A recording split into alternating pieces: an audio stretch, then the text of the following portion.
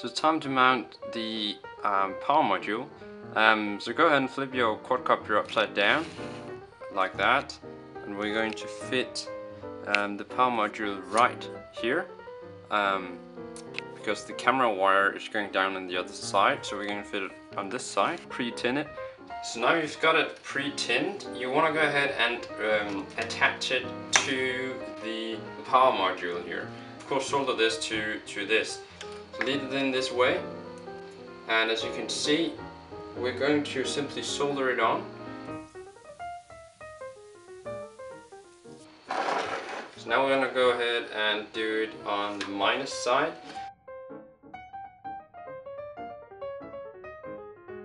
Alright, so this is now soldered up. You can see the black wires they weren't able to reach, so make sure to measure it correctly to make it able to reach. I just soldered a small wire here to the platform, and I took off the connector and soldered some pretty long wires for a new connector to the power module. So once we've got this figured out, there's quite a lot we want to cover with the plasti dip. So we're going to cover this with plasti dip.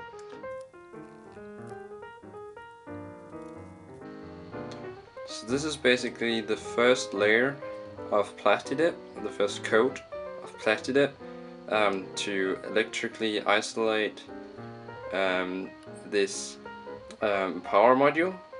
So we're just gonna go ahead and let that dry for 10 to 20 minutes, and then come back and give it a second coat, a second layer. So the fifth coat there and the fourth coat there, and it looks good. So now we're going to tighten it down with some zip ties. So just go ahead and zip tie it down, and the two power wires that we mounted for the battery connector, the two long ones, just go ahead and lead that up through a hole with two ESC wires come down, because it's going to go up to the top plate before we solder on a connector. Okay, so once you have mounted the power module underneath and make sure that it is waterproof, it's time to mount the rest of the electronics. Okay, up on the front we have the camera, and the wire for the camera goes underneath here and comes up here as the gray wire, as you can see, and goes underneath and up here again to this video transmitter. And it actually works quite well, that solution. And I just mounted the transmitter with some Velcro.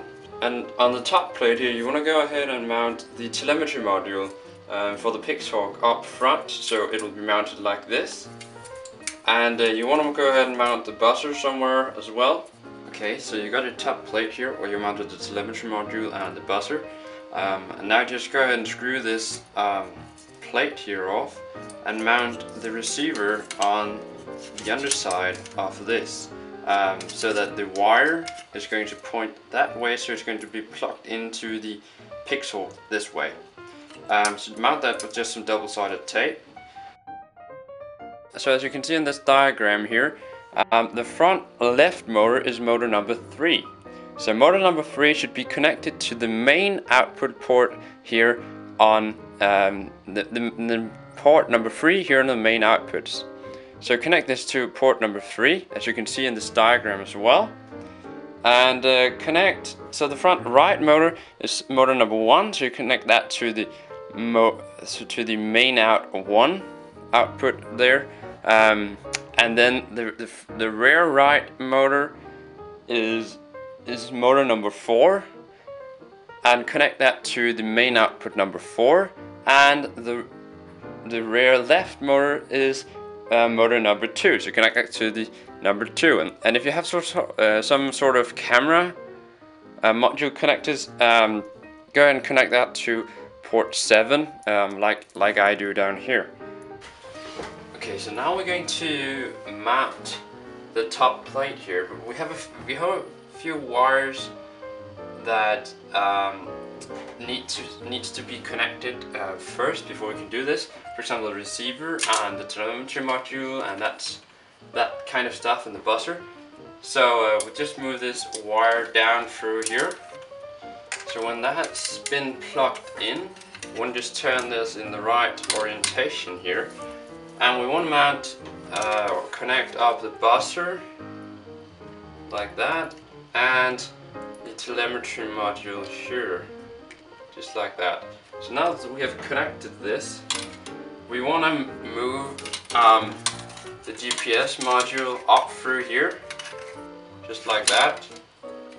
And then we want to move the wires for the antenna down here to the side, and the other one is going up through this hole right here, like that. And then we want to mount this top plate here on this plate with Loctite bolts.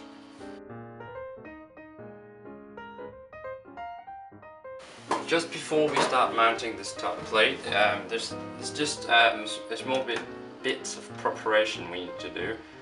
So if you have a stand, a GPS stand like I do here, this is obviously too hard, as you can see.